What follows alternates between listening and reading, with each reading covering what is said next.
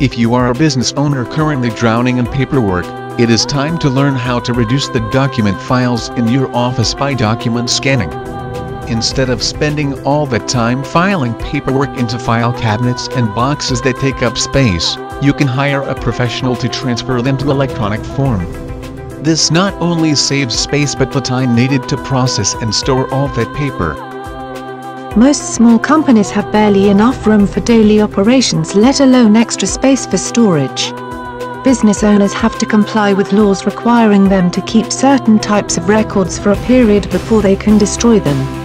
If there is no room at the main address, it may become necessary to pay for outside storage space. Instead of adding an unnecessary expense, the business owner can consider hiring a service to scan the files. These services have the equipment and software needed to transform large volumes of information on paper into digital format.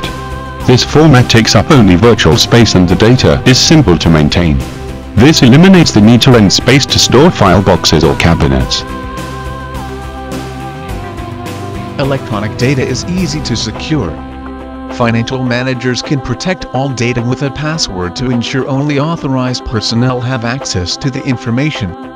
This is especially important when storing customer and employee data that contains personal information not meant for public consumption.